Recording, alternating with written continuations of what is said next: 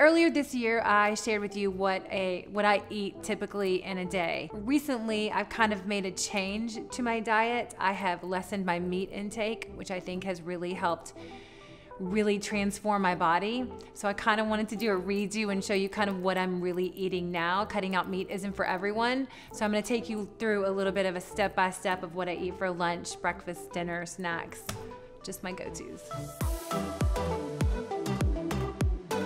All right, so I start my day by coffee. I live and die by coffee. I put cinnamon in my coffee. I am obsessed with this new plant company called Good Milk. It is pure plant milk. This is pure almond milk. 4 ingredients: sprouted almonds, alkaline water, and salt. Actually 3 ingredients. It's great. You put it in the freezer, you thaw it, fill the rest up with water, and that is your milk for your 4 days. They have the matcha powder and the almond powder that I use in my coffee, and it is amazing. And that is every day how I start my day. I give this to my babies in their bottle, and I do the creamer in my coffee, and then I'll use this throughout the day. I love egg whites. I don't know why. I've eaten egg whites for 100 years. I still eat them. I love the Eggology. Make egg whites. I use a little mineral salt, and I do half of an avocado.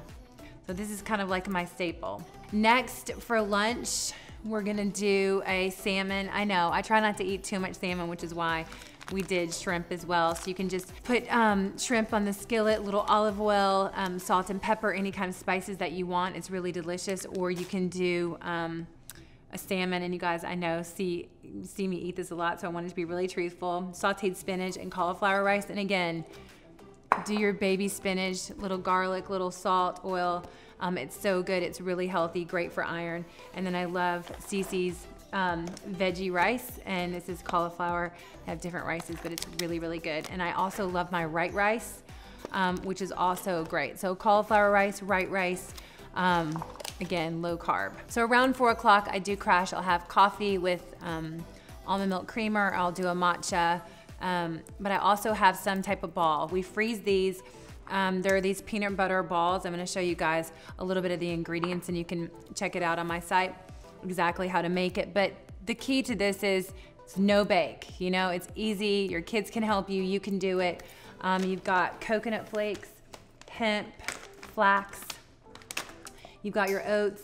You've got your honey. You've got your peanut butter, and your coconut oil.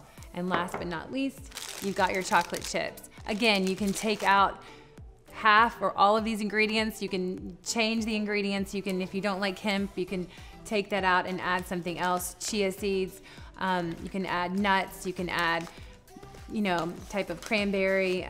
My kids love these. I'm obsessed with them. They come out like this. You can have your kids roll them.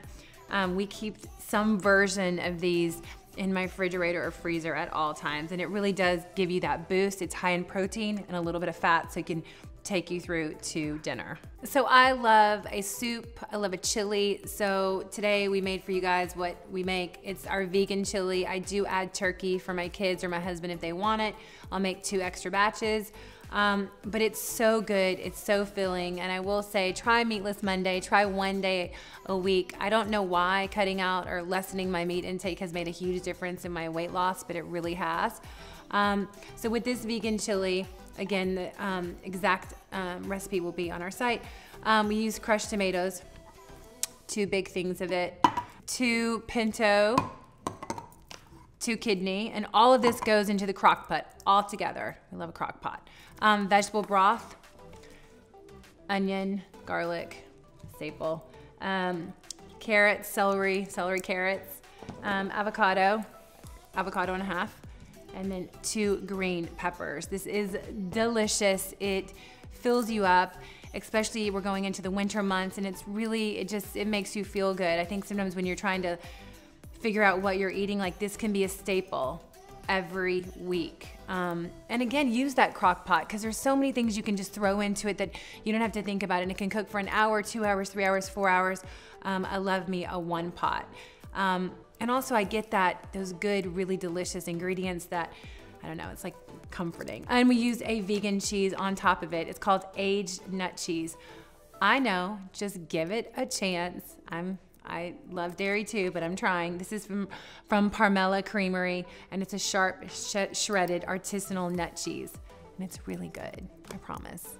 but you can also do just your normal cheddar as well. Last but not least, everyone knows that I love hot chocolate at all times. So for my snack, yes, I have my peanut butter balls.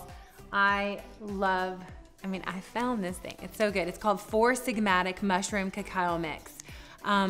We talk about adaptogens. This is for a restful sleep. It makes you cozy, it makes you comfy, it makes you sleep well, and it's guilt-free because it's hot chocolate. It's adaptogenic mushrooms, so it's not really hot chocolate.